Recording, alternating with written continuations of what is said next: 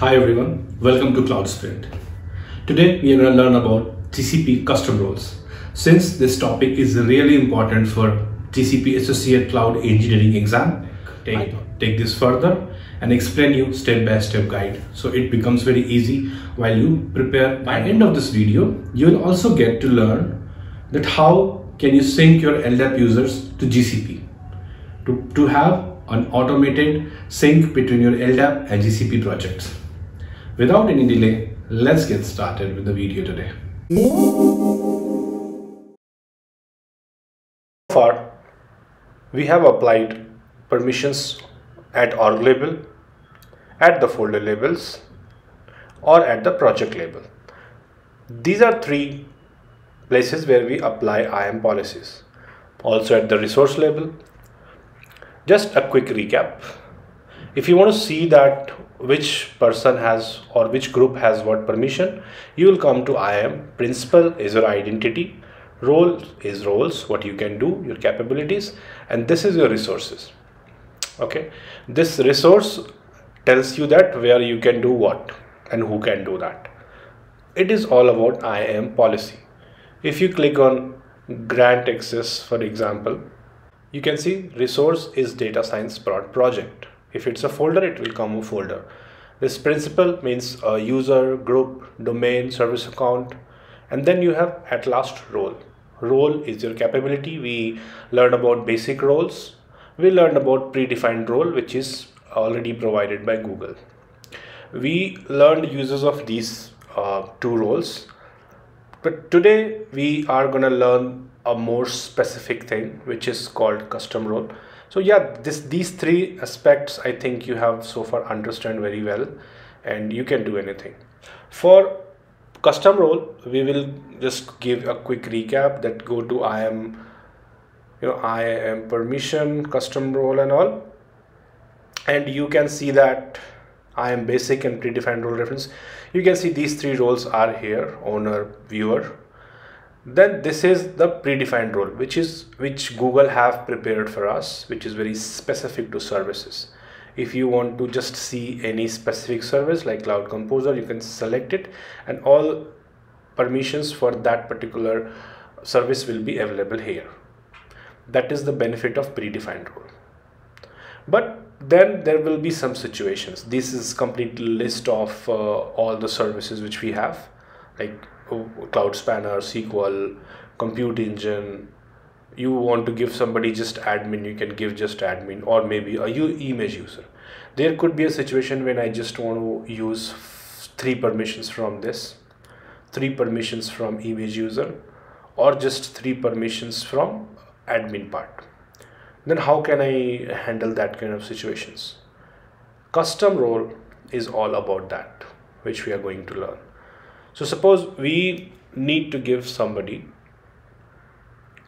GCP BigQuery role and a compute role and a data proc role, and we cannot use this predefined roles because it will give you too much permission. Support role has 3 phases. One is supported, testing, and not supported. For production use cases, we are only going to use the roles which are supported. Okay, this is a list of the supported one or not supported one, or which is just in testing. This is to help us that how are we going to create our role without making any fault with the testing one. It is just a flag for us. So I think it's the time to go ahead and create a custom role and get our hands dirty. For that, I'll click on IAM admin and roles. In this here you can see a list of already available role. Okay, this is created by Google in every project, and you can just use if you need them. But today we want to learn about our own custom role. So I'll say that, okay, create a role. Once you create a role, you can say any name. Now very important part is this role launch type, alpha, beta, GA disabled. Alpha is when you're just creating a role and testing it. Beta is when you're confident that it will work, and GA is available and everybody can use it for production as well. For that, once you choose alpha, you can click on add permissions. This is a list of services. I'll say I want to work on compute, so show me all the compute related list. So I say, okay, I'm interested in these two roles, which is image user and instance admin. There are 288 permissions. Okay, I don't want all of them, I just want few of them. I will just go ahead and choose.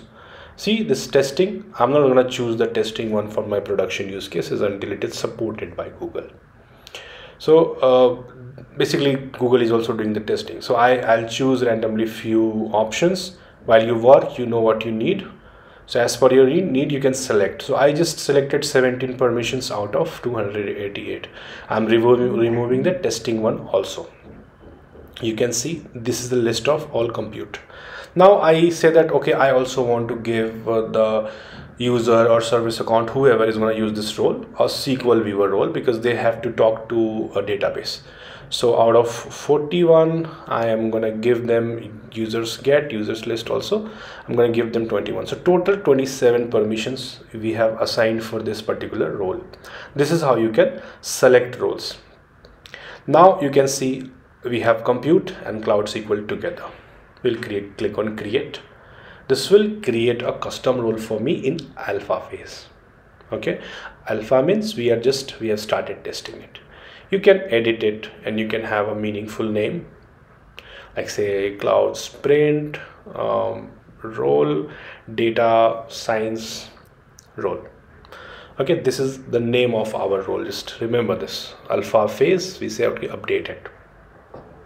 You can see this role is created and it has a different logo, right? An org label kind of logo. You have 27 permissions. It's created under this project. Okay, your role is created. So you, out of identity, role, resources, you are under this resource and your role is created. Now you say, okay, suppose I want to give it to a service account first of all. Okay, let me choose this service account, Jupyter service data proc service account, and I'll go to custom, and you can see the role which we just created is available here. We have basic, we have currently used custom. Custom is custom role which we just created. On data science prod, this particular role, I'm going to save it. So I attached the policy. So now Jupyter notebook can do those 27 things which we just selected in that, and this particular service account can do only on this project because resource is a project called data science prod. Okay, this is how you can create a custom role and use a custom role. That is the beauty of it. If you have created it at the org label, you can use it at the org label also. That's how you create a custom role. Now let's go ahead to IAM again and check out that can I attach the same role to a different group as well, because that question can come to your mind, that is it unique to an identity? No, it's not. You can attach to anybody role. The point of creating the custom role, it can be used many times. So we just assign this to data science group as well. You can see it is assigned to a service account and a user group also. So if you create a role which can be used by anybody, it can be used by anybody. That's the benefit of creating custom roles. Now let's go ahead and we are confident that okay, it is fine. Let's change it to general, available or beta, and you can update it. So which means anybody else can use it now. Okay, this is the benefit of keeping it in phases. When you are not confident, do not make it available. Next is you can create a role from a role. You can have those 27 permissions. You can just add one more permission because you don't want to give that single permission to anybody else. There is a new requirement. You will just go ahead, create from the role. Okay, that's the thing. That's how you can create a role from that. Cool. So now we just created it. Yeah, this is very important for the exam. G-Cloud IAM roles copy. When you create a role in a project, you can copy it to a different project. If you have created in an organization, you can copy to any project or organization as well. G-Cloud has also two more commands, which is copying alpha and beta. So just for now understand, you can copy roles from one project to other project or from org to org. That's the benefit of creating custom roles. So you don't have to create it again and again. That's all about custom roles.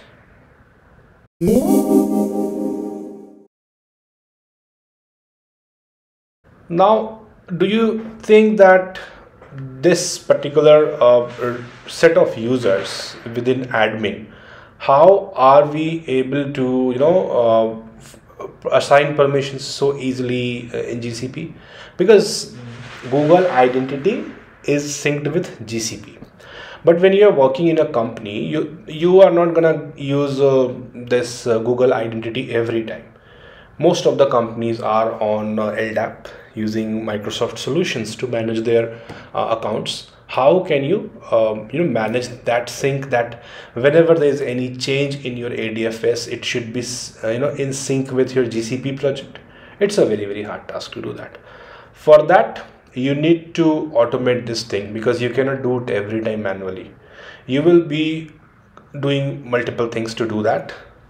You can have an OU for this OU, and then directory sync is a service from GCP. You just need to come here. You can, any third-party thing which you're using, you can use this. So LDAP server, if it is hosted on Google Cloud, option 1, but mostly you will be in the option 2 case, where LDAP server is hosted outside Google Cloud in your on-premises project.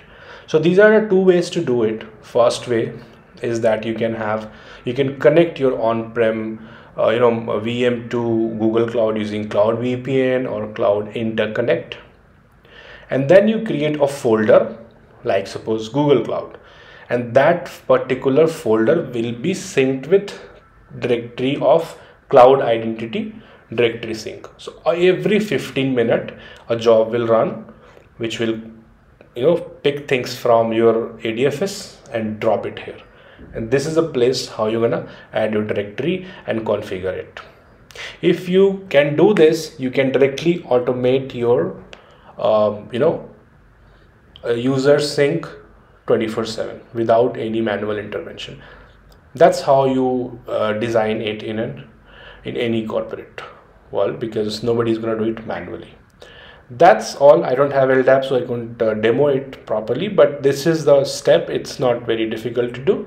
Once you follow these 3 steps, you will be easily able to sync your users from LDAP to here. I hope that covers IAM pretty well, and we can move to the next topics. Thanks for watching.